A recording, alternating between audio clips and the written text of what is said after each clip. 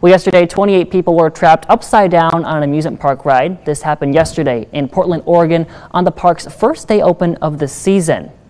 Officials at the scene say the passengers were stuck upside down on the Atmosphere ride and were lowered to safety from a height of 50 feet around 3:30 p.m.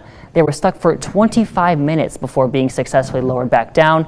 No injuries have been reported, but the park did say one person with pre-existing medical conditions was taken to the hospital for further evaluation out of an abundance of caution. The park was closed for the remainder of the day.